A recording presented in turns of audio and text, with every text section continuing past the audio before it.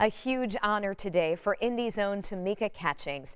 The former Indiana Fever star is now in the Basketball Hall of Fame.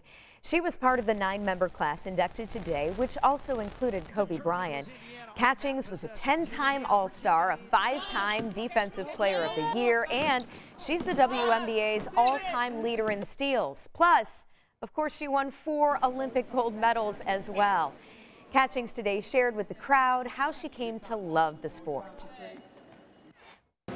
Basketball chose me, an awkward, lanky, introverted tomboy born with a hearing disability, a speech impediment, and a will to overcome obstacles, dream big, and to change the world.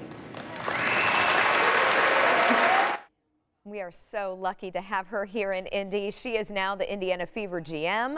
She went on today to thank her family, her coaches, and the players she looked up to as a kid. Congratulations, Tamika.